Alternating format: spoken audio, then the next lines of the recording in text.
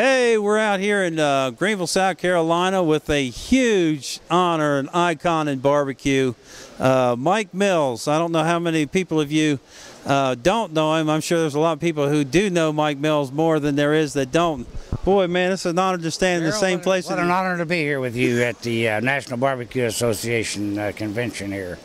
20th anniversary.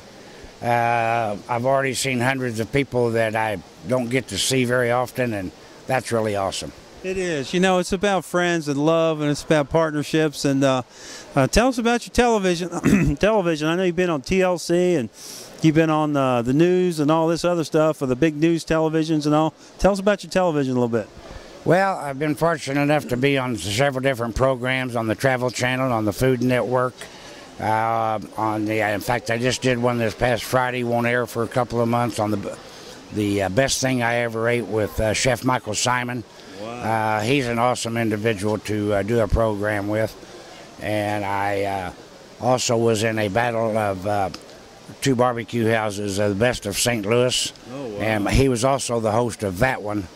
And fortunately, you know, I knew the other competitors, Pappy's, who are awesome barbecuers and do a great job in St. Louis, and we were fortunate to come out on top on that one. And you know, it's just been awesome, so great to be able to be around in the barbecue world and the friends and people and family that you obtain over a period of time.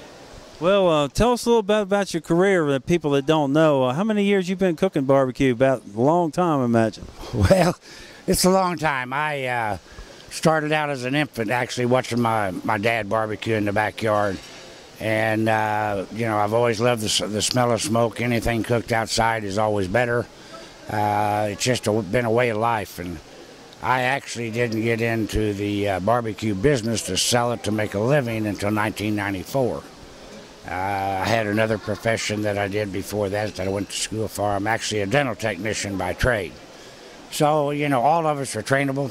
I feel very fortunate. I look forward to going to work every day. And it's just so great to be able to have product that people enjoy and the friendships that you make along the way. Yeah, about the love. You know, tell you, I know you probably did it your whole life. 1994, that was 17 years ago. Can you believe it? No, that's hard to believe, too, whenever I say that. That was yesterday. That's exactly what it seemed like. So I'm, to a certain extent, I'm at 17 years, and I think I'm still a new kid on the block. It's like my first time. Well, I just don't know what to say. You know, Mike Mills is a total icon. We hear about Myron Mixon a lot and the other guys, but tell us about, do you have a website or anything people can go and check you out at? Yes, we do. 17th Street Barbecue.com. You can check us out on there, and we keep it up pretty well, and there's a lot of things that's happening off of our website. But they can check us out and see some of the barbecue classes that we hold. Not to tell you how to cook, but show you how we cook, and then you can take it from there, because I always say that, you know, if it's right for you, your friends, your family, and or your customers, then it's perfect. Oh, man, that's some big words right here on Barbecue Superstars. Well, we wish you a lot of luck in the future. What's your plans in the future? What do you see yourself doing? I mean, the sky's the limit for you. What do you want to do? Well, I really just want to keep on doing what I'm doing. The love of barbecue, still trying to perfect it. You know, what we do works for us. That's what I say. It can be perfect for anybody. There's room for all the barbecuers in this world. No one individual can dominate it. That's what also makes it great. And I'm having a ball doing what I'm doing, being able to come around, be able to come to the National Barbecue Association, be able to network with the people that are here from across the country. I really feel very fortunate to have found my little corner of the world, my little niche. Yeah. Man, I tell you, he's got a big corner, and he's got a big name, friends. And if you're wanting to really improve or get better with barbecue, Mike Mills is somebody that you can't go wrong with. And 17th Street Barbecue on the internet, please go to his website.